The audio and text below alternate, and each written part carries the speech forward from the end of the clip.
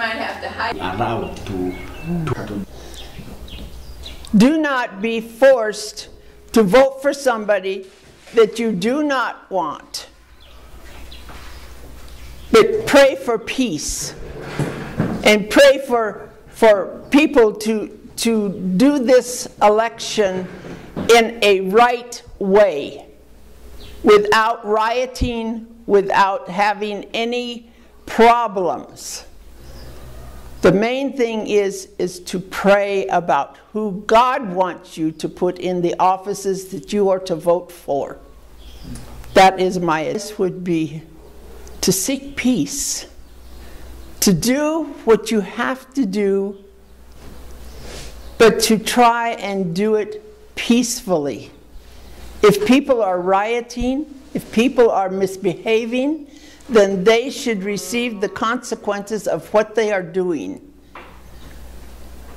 But you should have the police should not let the rioters make them go beyond what is decent and in order.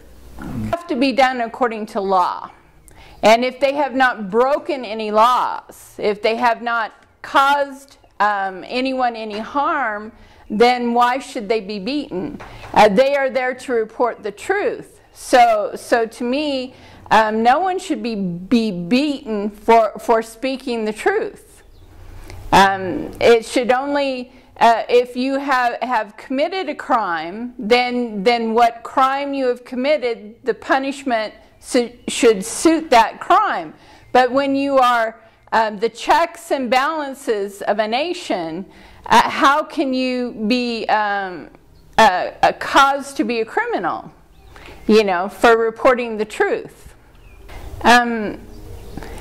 It's frightening when those sort of things happen, when you have tear gas involved in an election. In fact, in America, we just had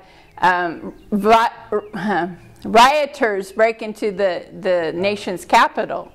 And there are always going to be those people who think that the only way they can find justice is with violence, and that is something that I disagree with. I believe that you can have peaceful protests, you can speak your mind without destroying other people's property. We grew up in an age when, because I'm nearly 60 years old, Martin Luther King Jr. We had the peace protests in Alabama, and there was violence not on the part of the protesters, but on the part of the police, because they attacked them with fire hoses, they beat people. With every kind of change, there's always going to be those who do not want change, and there's going to be those who will do everything they can to cause change to happen.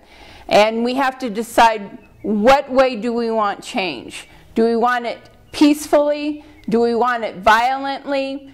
I believe that we have to call upon God to change a nation.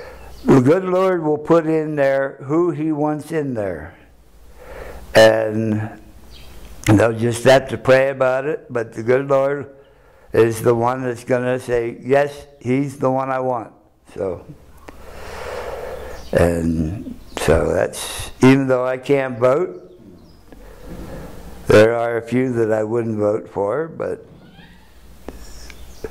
I know. But like I said, the good Lord's going to put in who He wants. Okay. Police agogera ku banamawulire, ffe tulowooza nti banamawulire ly'eriiso ly'eggwanga, era banamawulire ly'eriiso lyaffe. Ffe ng'abali ewala mu byalo, tulowooza nti munnamawulire waali ffe gye tutasobola kutuuka, yasobola okutuukawo. Nolwekyo tulowooza nti kyandibadde kya buntu bulamu oba kya ddembe lya buntu ffe okusigala nga tumanya ebigenda mu maaso